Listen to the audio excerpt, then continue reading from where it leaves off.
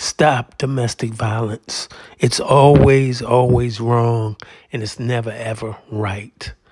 This family here, Miss Welch, they were a mom and two sisters murdered by this man here, their brother. What in the world's going on? This is crazy. God bless the family and friends. Damn.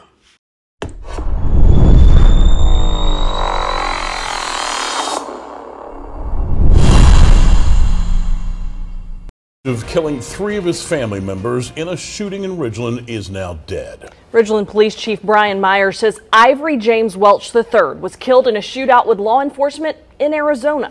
Arizona state troopers found him near the New Mexico state line. Police say Welch fired at troopers and troopers returned fire, killing him. Welch was accused of killing his mother and sisters, and tonight, 3 News Side's Morgan Harris continues our breaking news coverage after speaking with friends of the victims. Ridgeland police were asked to conduct a welfare check at a home on Old Canton Road Sunday afternoon.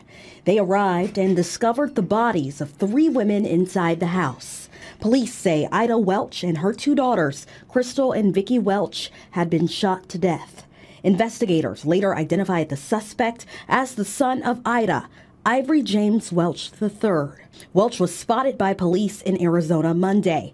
He got into a gunfight with troopers and was shot and killed during the altercation. A close friend of Crystal Welch says she's in shock that someone would take the life of such a beautiful person. Crystal was just a true delight. She was just a superwoman. She was a fun-loving, intellectual, very passionate about her work. She was on so many boards. She really cared about people. She was a people person. She was a giver.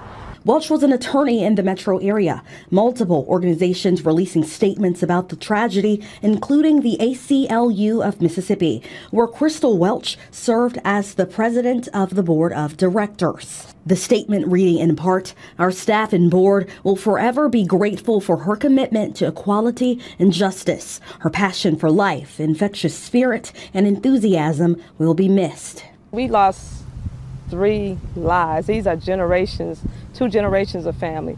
This is a sad situation. No word yet on a possible motive. Chief Brian Myers says that this is a great example of teamwork within law enforcement that led to... Stop domestic violence. It's not right.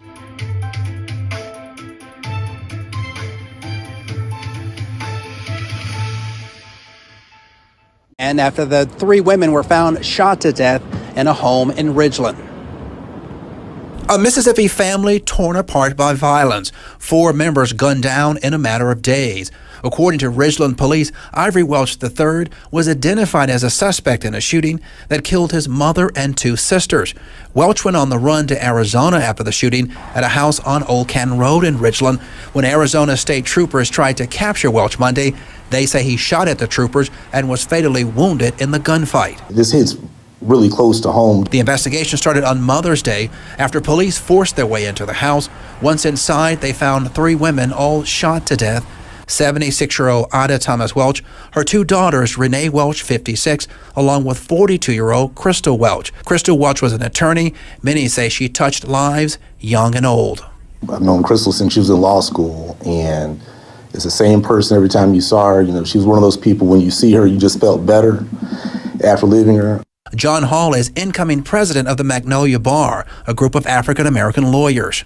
She understood the value of being an African-American lawyer, and a lot of times it's a thankless job. Welch was board president of the ACLU of Mississippi, and she worked as an associate professor at Mississippi College School of Law, where one of her last events was graduation this past Friday. For that to be one of the last things that she did speaks volumes, because that law school was very important to her as she was to it. Welch's friends and colleagues describe her biggest contribution as her commitment to helping families and children in adoption cases. As far as adoptions in Mississippi, she was a pillar of that type of work, and has helped make hundreds of families better by doing adoptions. I've gotten so many calls from members who knew her, who worked with her.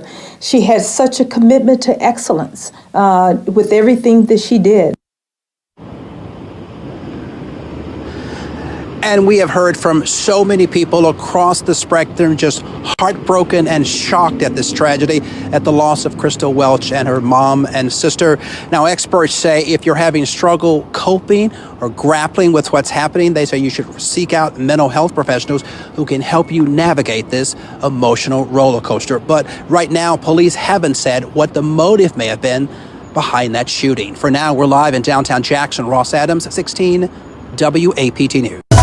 A crucial reminder here, help is available. If you or anyone you know is a victim of domestic violence, you can call the phone number there on your screen or simply text the word START to 88788.